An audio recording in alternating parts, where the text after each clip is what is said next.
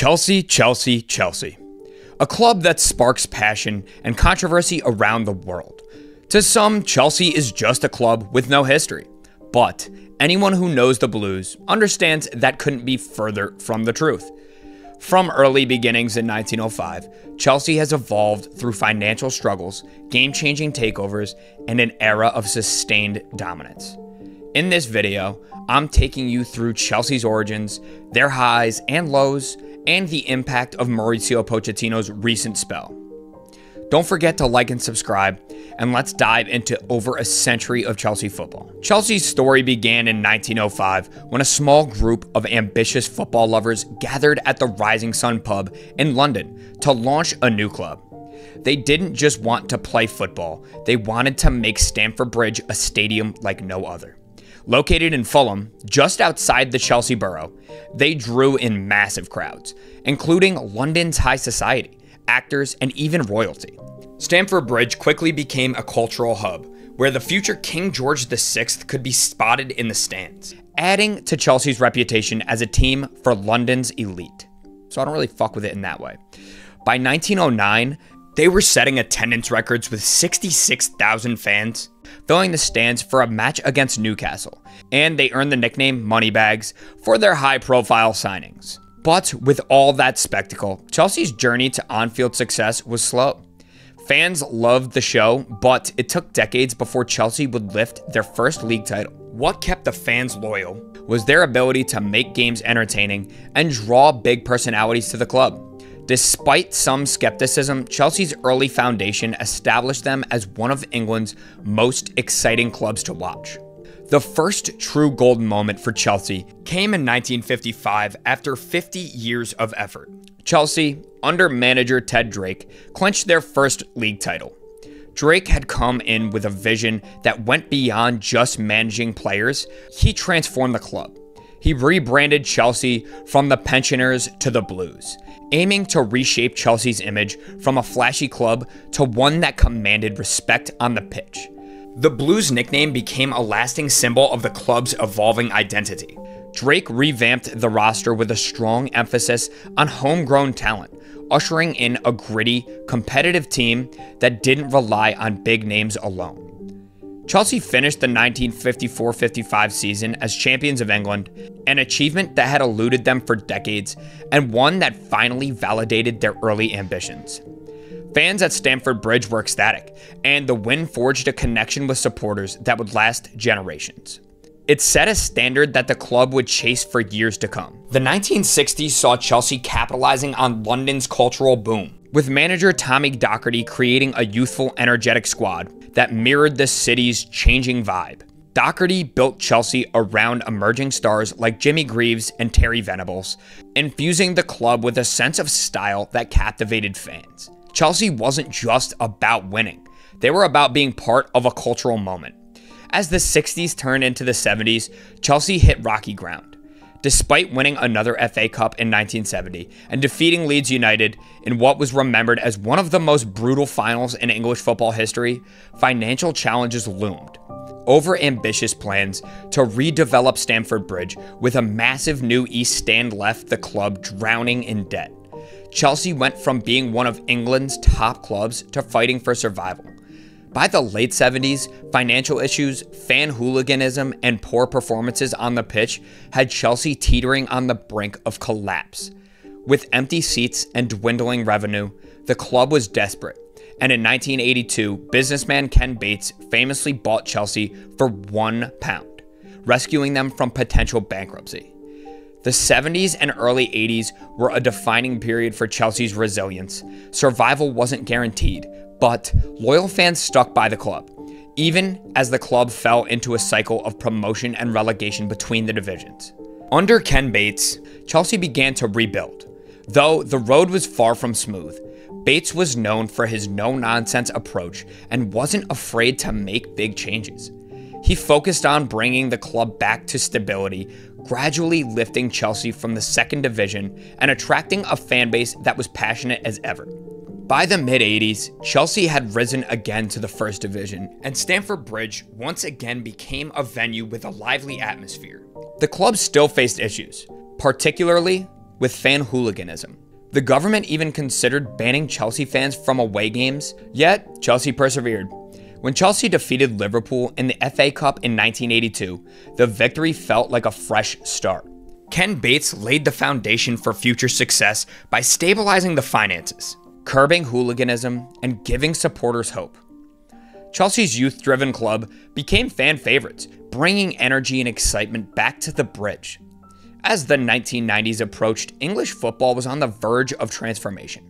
The creation of the Premier League in 1992 and the influx of TV money changed the game. Chelsea seized the moment to modernize the club's image, hiring Glenn Hoddle as player manager in 1993. Hoddle introduced new tactics and training methods, preparing Chelsea to compete on a bigger stage. While they didn't win major trophies in the early 90s, Chelsea had started to reinvent themselves, aiming to attract top talent and create a style of play that matched the Premier League's growing profile. Now, this, in my opinion, is the part of the story where everyone becomes a big old Chelsea hater. Of course, there was tons of hate for Chelsea due to them being a pay-to-win club and also attracting all the elite of London, including royalty and all that bullshit. But this is when Chelsea, being a pay-to-win club, turned into true football dominance. When people say this club has no history, I really do think it's because their club has never had a new owner pump tons of money into the club, making them instant contenders overnight. But anyone from Man City, Newcastle, even Fulham can't say anything about Chelsea because those clubs, just like many others, have had the same thing happen to them. An owner who pumps tons of money in overnight and changes the entire club's trajectory. Chelsea's modern identity was forged in 2003 when Roman Abramovich purchased the club. A moment that would change not just Chelsea, but also the landscape of English football. Abramovich didn't just want Chelsea to compete. He wanted them to dominate. In his first summer, he poured millions into marquee signings like Joe Cole, Damien Duff, and Claude Makelele, turning heads across Europe. Claudio Ranieri led Chelsea to a strong second-place finish in the 2003-04 season, but Abramovich had bigger ambitions. In 2004, he hired Jose Mourinho fresh off a Champions League win with Porto. Mourinho famously declared himself the special one and lived up to it. He transformed Chelsea into a disciplined powerhouse club that clinched back-to-back Premier League titles in 2005 and 2006. This Chelsea squad set records with 95 points, the fewest goals conceded, and an 86-match unbeaten run at Stamford Bridge. Anchored by stars like John Terry, Frank Lampard, Didier Drogba, and Peter Cech, Stamford Bridge became a fortress. And Mourinho's swagger set the tone for a new era. Despite the success, tensions between Mourinho and Abramovich led to Mourinho's departure in 2007. This set the stage for a pattern of frequent managerial changes that would continue for years. While this approach might have unsettled other clubs, Chelsea's spending and Abramovich's high standards kept them competitive. Managers like Avram Grant made their mark. Under Grant, Chelsea reached their first Champions League final in 2008, where they narrowly lost to Manchester United in a penalty shootout, a match famous for John Terry's slip during the decisive kick. In 2008, Chelsea hired Carlo Ancelotti, who brought a fresh attacking style and led the team to their first league and FA Cup double in 2010, scoring a record 103 goals in the league. However, Ancelotti was sacked after a trophyless season, reinforcing that under Abramovich, Chelsea's standards were non-negotiable. In 2012, Chelsea appointed Roberto Di Matteo as interim manager, and he pulled off what seemed impossible, winning Chelsea's first Champions League trophy. Di Matteo's Chelsea overcame the odds, defeating Barcelona in a tense semi-final before edging Bayern Munich in the final. Didier Drogba scored a late equalizer and the decisive penalty, sealing his legacy at Chelsea and giving Abramovich his most coveted prize. Though Di Matteo's success was historic, his tenure was brief. The following season saw Rafa Benitez as interim manager, who guided Chelsea to another European triumph with the 2013 Europa League title. In 2013, Mourinho returned, bringing a fresh batch of talent, including Eden Hazard, who is literally one of my favorite players of all time, and led Chelsea to another league title in 2015. But tensions arose again, and Mourinho's second stint ended abruptly in 2015. Antonio Conte followed in 2016, introducing a dynamic 3-4-3 formation that led Chelsea to yet another Premier League title in 2017. Conte's tactics spread throughout the league, but like his predecessors, his time at Chelsea was short-lived.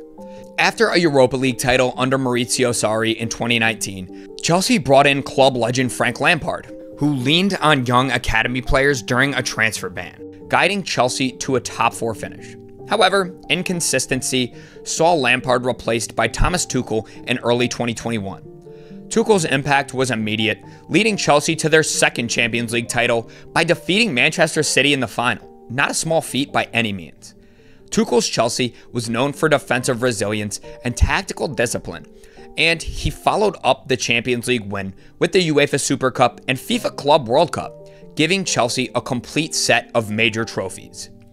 In 2022, global events led to Abramovich's forced sale of Chelsea, ending a transformative era that included 5 Premier League titles, 2 Champions League titles, and countless domestic trophies. Under Abramovich, Chelsea went from a competitive club to a global powerhouse, setting a new standard for ambition and investment in English football.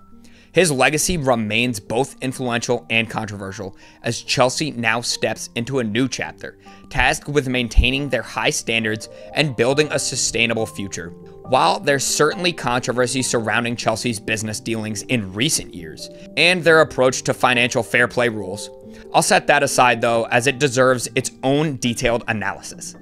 Instead, let's focus on the 2023-24 season, which I find perhaps the most puzzling in terms of club decision-making. Though I won't delve too deeply into the season's results, finishing 6th in the Premier League is, in my view, a remarkable success given the circumstances.